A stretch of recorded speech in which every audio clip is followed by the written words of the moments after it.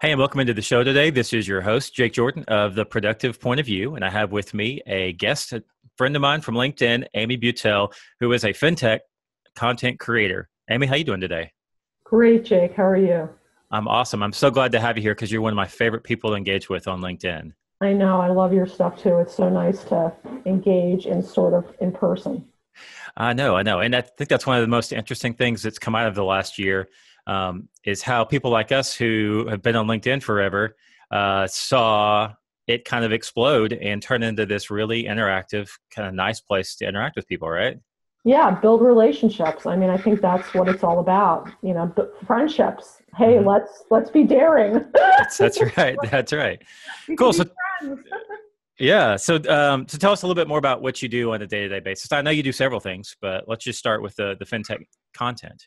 Yes, I create content for all different kinds of fintechs. I've worked in like with blockchain payments. Right now I have a client that's more like legal and regulation tech, like platforms where uh, suppliers and their customers can discount invoices. I mean, I Hmm. feel like my value proposition is that I can help companies understand and communicate their stories. Okay. And so financial technology is something that's grown a ton in the last couple of years, right? Just because the Right. tech's come so far in general. But of course, the finance industry is going to be one of those people that can benefit hugely from that. So, what is it about fintech that either gets you excited or stoked to write about, or is it just something that you found an opportunity and are jumping in? I would say it's all of the above. I noticed I've been in financial services for as long as I've owned my business, but I started out really on the consumer investment side. So 18 years, like writing for consumers about mutual funds and individual stock investing. Okay. Then, as my career has evolved, I ended up doing a lot more B2B. Like for a long time, my specialty was asset management firms to financial advisors. That Okay. was my thing for a long time. And then I noticed in the last year or two, I've had sort of more and more fintech companies sort of creep in like through agencies or inquiries. And then it ended up being not just most of what I was doing, but what I got really excited about because there was so much potential for like for the creative destruction that hmm can yield, because there's so many barriers between, let's say even in B2B, B2C, and what fintech has the potential to do is to just knock a lot of that stuff out. So it can be so things, people can communicate more directly, processes can be really simplified. So it's not as difficult for these companies to do business. hmm And I think that's really the potential of fintech to help these companies become a lot more productive, like from your point of view, Right. by having processes and better systems and integration and really looking at the bottom line of what is our value proposition for the customer and how can we just sort of, part the sea and really get to that and, maybe outsource everything that doesn't accrete to that value proposition. Right. So as you're creating content and messaging and things like that for these companies, given just the way that the web's gone, you have to give people more upfront, right? You have to prepare them and let them do their own research. Well, And yeah, I mean, yeah, this is all it kind of it goes back to basic content marketing principles of, and having a pipeline and of, just, understanding your audience and, how you can bring them along in that funnel. And it's Mhm. all by providing the information that your customers need so that they can find it and, kind of move towards you. Because if Right. they're not an appropriate fit for you, you don't want them and they don't want you. Yep. And this is what I tell my students because I also teach undergraduates marketing and communications. And I tell my students, look, I could be a really good sales gal, but if I'm selling you something you don't need or want, you will never come back to me. But if Right. I understand what you need and there's a meeting of the minds and I provide you with a valuable service, we already have a relationship and we're building trust. Right. Right. And And so, that's a what lo- it's all about. right. And so, I mean, you hear a lot of people still talk about this, like, how do you write for boring industries? But I think you almost just answered that unknowingly, or it's probably built into your syntax now, right? But how, Right. there is no boring industry if you're No, talking about things that matter to people. there's no boring industry because the problem, if I think something's boring, it's not my problem. So I don't care. Mm-hmm. If it's my problem, I care about it. You know, like if my problem is that I'm a medium-sized enterprise that can't source enough cash, you know, I always have a cash flow problem, or I can get cash, but it's so expensive that it's kind of raining on my parade. You know, I'm always having to look at, I'm spending too much money, and we know what kills small businesses, a lack of cash flow. So then if let's say I'm working for a company that has the potential to expedite that cash flow in an affordable way, I would be all ears. That's not boring to me. It might be boring to me it's boring to me if I don't need it. If I Sure. need it, it becomes the most interesting thing I've ever heard, right? Sure. Especially if it's my business and it's my cash. Mm-hmm. So it's just because I have a saying, if you try to be everything to everybody, you end up being nothing to no one. Yep. So, you know, I have found in my business, the more narrowly I focus things, Jake, for my target market, the more money I make, the happier I am, the better I do. Absolutely. So I think the problem is with some of these companies, they may be, you know, they need to really define who they're after and then really understand what's meaningful to those people and meet those people where they are. Mm-hmm. So let's talk about that real quick, because in my clientele as well, I find that that's one of the biggest spots I wrestle with clients is narrow down to one target and to one promise. And then guess what? Your landing pages are really easy to write copy for. Yeah. How do you go about those conversations with clients? Well, I mean, I think because part of my advantage is because I was trained as a journalist. Mm-hmm. I'm a really good interviewer. So, and sometimes people say that's a lot of interviewing time because I want to interview people extensively up front, but it's not, or it's a lot of research time because if I need to understand you to help you, and a lot of times what you think is your value proposition. I've talked to so many financial advisors who are like, oh, I provide great service. And I'm like, if you're not providing great service, you shouldn't even be in business. That is not a value proposition. Everyone's going to claim that, right? Yeah. And so I think a lot of it is like, I force, not like aggressively, but I'm very persistent in pushing people. I keep pushing them to say, okay, I get that, but what about this? And I really force them also to look at, because I think it's a confluence of, you know, what your market wants and also what you're really good at. Because if it's not something that I really want to do, I'm going to go crazy with a lot of business, right? Exactly. Especially, you know, let's say, okay, yeah, my target market is maybe every small business that needs cash, or as a financial advisor, maybe I might think my target market is, you know, let's say widows. But I kind of push people deeper and say, okay, what is it? What are the kinds of people, like if I'm meeting with a client today, am I going to jump out of bed and say, I can't wait to talk to Jake, or think, oh my God, I got to meet with Jake today, right? Right.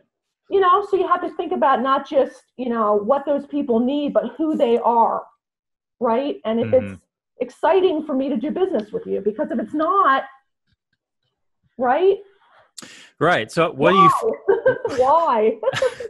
That's true. Well, and that's unfortunately one of the things that is easy to make yourself more valuable is if you can come with that attitude, you're probably in front of half the people out there that would be your competitors just by coming with enthusiasm and some passion around it. So I even mentioned something like that in one of the 5-video challenge up on LinkedIn. I spent a whole video on that, but so what would you say that you find are some of your biggest distractions or challenges as you're going through and working with clients as a writer these days? Like just you personally in your own workflow, what have you found is slowing you down, or the classic, what's keeping you up at night question? I think the only thing that tends to slow me down is I can get in my own way. I mean, if I get out of my own way, like let's say an email from you comes in and you want to work with me, and if I'm really hesitating, but I do it anyway, you know, I don't want to do it. I'm just doing it because I think I should. I mean, when I'm in a really good zone, it's like I love everybody I'm working with. And I don't have the distractions because I only create the distractions if it's something I'm trying to avoid doing. Mm-hmm. Outside of, maybe I spent a little too much time on Facebook today. So what? I feel like it's easy to blame external distractions when it's really something that's going on with you. Like, what is it about that you're doing that you feel the need to be, that's continually pushing you away from your work? Is it because you don't want to do it? Is it because you don't like the client? Is it because you have some big personal issue that you really should be attending to? Because I actually like had a personal thing come up last week that was kind of like emotionally distressing for me. And it affected my work in a way, but what I basically did is I went and asked a few people if they really needed X on Monday. Gotcha. I actually, because what I needed to do, Jake, is I needed to give myself emotional space to deal with my thing. Mm-hmm. Instead of trying to ignore my thing and force myself to do the work that I wasn't really engaged with. And you know what? It worked out with everybody because I was really clear. Mm-hmm. And I always am like trying to get you stuff early. Mm-hmm. So because I'm like, I want to do it. So the one time I might need a little more time, you're going to give it to me because I'm not like always trying to, push you farther than you're comfortable with. So I think when you build good relationships, you're doing what you want and you're really cognizant of what's going on in your own head, all this stuff, I see time and time again, it all works out. It just like the project that I thought was going to be a big thing that I was going to take too much time this week. Well, somebody that I'm working with, they had something come up. So therefore, maybe that happens more next week. And so I can deal with the thing that pops up this week. I think it can be when you're on the right track with yourself and with what you want to do, I found it can be very organic. Right? I'm not enforcing. I don't have to be an enforcer with myself. Mm-hmm. Because everything I'm doing is what I want to do. And that's interesting. When I'm in the zone of I don't want to do all these things, I have to start asking myself questions. That's great. Okay, let's go back to those gigs that I really didn't want to take, but maybe I took because of cash, of fear, or or I just didn't ask that potential client enough questions to ascertain it was a good fit. Or maybe I really need to fire somebody kindly. Mm-hmm. Maybe I need to say, this is not working for me. And here's maybe a couple people I can refer you to who would do a better job. Mm-hmm. Yeah, that's powerful. And then there's two spots in there particularly that I really resonated with personally is the questions. And we had a guest before that talked about that kind of a different way when it came to managing people, but same thing, very powerful. Why is this a problem for me? Why do I not want to do it? And that's something I think you could add to a weekly routine even, because I plan on Sunday nights for my week with my clients and my goals and objectives and things. And I think that'd be something super powerful to add for me. And then the other part of it was that you said firing clients, which I think a lot of people talk about, but I don't think that many people actually do it. And all of that it's almost just like it's curating your own day for you, which is why it feels so organic. Yes. It's not because I'm big on regiment. I need it. Otherwise I fall off the tracks. I know myself well enough to go, I have to have boundaries and rules and for myself. And so it doesn't feel like I'm enforcing on myself. I'm like, oh, freedom. I know where I need to be.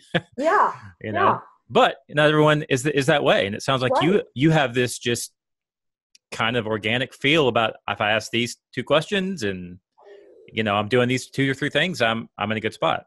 Yeah. And of course I have deadlines like everybody, but like I said, it's just like when I'm present and I let it happen, it's just like, okay, this thing maybe, that seemed like a big thing. Well, sorry, my cat is walking right underneath the screen.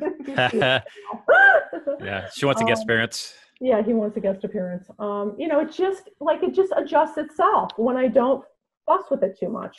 Mm-hmm. And right now it's a lot because I'm teaching 2 classes this semester, which I've never done.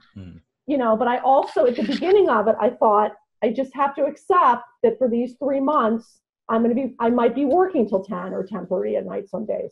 Mm-hmm. And it's not going to be forever. And you know what? It's almost over. because I haven't been going every week. I hate this. I can't do this. This is driving me crazy. This is awful. Because you know what? I did it all to myself. I said I was going to teach the classes. And I mean, I'm having like the most rewarding semester ever because I love my students. Like I actually said in class yesterday to my communications class, I'm like, we have 4 classes left. And they're like, oh, and when do you hear that? You know, like on some level, they don't want the semester to be over because we're having such a great time with each other. You know, and they had we had a major screw up with podcasting technology. And I just gave them deadline extensions. You know, because I'm like, it wasn't my fault. It wasn't their fault. It just happened. But I wasn't going to like enforce. I'm like, I want you to make a good podcast. I said, but you also have to understand that this is going to run into all of our other deadlines and you're going to get your grades late. But that's just the way it is. So do you think that you're able to have this approach partially because you're so targeted, you know, right where you need to be? I think so. Yeah. And I've spent a lot. I mean, I wouldn't underestimate this I wouldn't say to you that this process takes 5 minutes and then you can be in the zone. I mean, I have like had my head shrunk so many times. It should be about that big, you know, because I've had to go, you know, cut through like what I thought I should be doing, what, you know, other people were telling me I should be doing. Right. And I've had all different phases of my life, you know, where I worked at home with little kids. You know, and now I'm not, you know, now my kids are grown. I mean, so I've had to really be really clear spend a lot of time getting clear with, you know, who I am and that changes, you know, like I've been teaching, you know, which I love, but it also ties me down, you know, in terms of my schedule. And, you know, that's not optimal now, especially because my parents are getting elderly and they're going to need more help.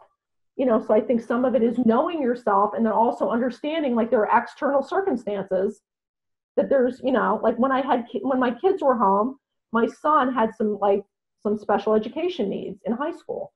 And like, there was just a lot of things that I could not do. But I think when I just looked at that and accepted that that was the way it was, and I was fortunate that it did end. But I think you know, a lot of times we're fighting against reality, right? We're like, it shouldn't be that way. Well, the fact is, it is that way. So, you know, what I would do then, I would say, okay, maybe I can't go away and meet my best friend at a spa for a week because I need to be home. I'm a single parent. But I can like schedule a massage every other week, you know, which a lot of people would be like, oh my gosh, that's a lot of massage. Well, it was a trade-off for me, right? I couldn't do the big vacation, but I could get a massage to reduce my stress. So I think that's the other piece is like knowing yourself and accepting whatever reality you're in. I love that. Fighting against reality. We do, right? It should be different. And that's where all like, you know, like I'm trying to go somewhere and there's a traffic jam. There shouldn't be any traffic. Well, there is. Okay. So let's just chill. Get over it. Yeah, but we don't. And then we do it. It's again, we're doing it to ourselves. We're saying, you know, I should have got more done today. Well, you didn't. Is the world really going to come to an end because, you know, and we discount the value of what we did accomplish, right? Because we're so focused on, you know, this is one of my little tips. This is my to-do list. Okay. Because I used to have a to-do list like this. Yeah. Okay. And then at the end of every day, I could beat myself up because there's no way. And I will not let my list get any longer than this. And actually, this is my weekly list. Oh, wow. You know, because I boil it down to what I absolutely have to get done. And if I get more done, that's very nice. But I feel like I don't pressure myself and I'm a lot more realistic. You know, again, accepting reality. Is, you know, I am not going to you know, especially like right now, because I'm teaching these classes and then I just had a call with a client. And I'm like, I'm going to be on a podcast in 5 minutes. I got to go, you know, and then I got to go do something else at 12:30, and then I have class at 2. So, I mean, my work day is really going to be my work night. Right. Because I don't have time. And so that means I'm going to have to work till 9:30 or 10. And that's okay right now, not forever, but right now. Yeah. I think that's a perfect segue too into what the last question I had for you was, because we always end with this, is what if you had an hour to work tomorrow? That's all you had. And the next day you had to have a lead, a piece of copy written, something. You had to have a result the next day. What would you spend that 1 hour on? Because it sounds like right now that weekly list is half of most people's daily to-do list, right? Which I Right. love that. I have a very similar approach. I was looking for mine to put on camera, but Right. I'll just have to put a picture of it in the blog when we do this. But I did the same thing because there's only one or two things you have to accomplish each day to reach your goals, right? Right. And it frees you up for the rest of the day to take on the Yeah, fires and that's things. what I would do. I mean, sometimes, I have days where I might literally have, like on Thursdays, I live in South Carolina, and I'm an hour away from Asheville, North Carolina. So every Thursday night, I go up to Asheville for an intensive Buddhist book study. So Thursdays, not Wednesday, I don't have a lot of time. So I may literally, I think tomorrow I literally have 2 hours to get work done. So Yeah. I have one part of one thing that I know I need to get done. That's it. One part, I have a research report that's due Friday, Monday in that time. So I want to definitely get one section done and start another. If I could get 2 sections done, that would be great, but I'm not prosecuting myself about that. That's what I was going to ask. So how do you stay okay with that? How do you not crucify yourself at the end of the day and go, another Thursday wasted? Because I know I'm tuned into the reality of my life, Jake. Yep. It's important enough for me going up to Asheville for that book study is important enough for me I just know that's what my Thursday's like. And see, it won't really change next semester, but it'll change in the summer and probably the fall because I won't be teaching on Thursday. So that's going to free up maybe 2 hours. So then I'll have 4 hours on Thursday. Well, and technically on your Thursday list, the book intensive is one of the things. Yeah, it is. It'll be on the list. So that's a check. Yeah. So I think it's, again, really being tuned into reality, and I understand what I want out of my life. Mm-hmm. I understand, and it changes. And that's why I think we continually have to I had kind of a cash flow crunch over the summer. Mm-hmm. So that means some of what I'm doing now is replenishing all my coffers. So that means I'm taking on more. Mm-hmm. Like normally I would not be working this much, but as you know, the trajectory of our clients' needs doesn't always follow.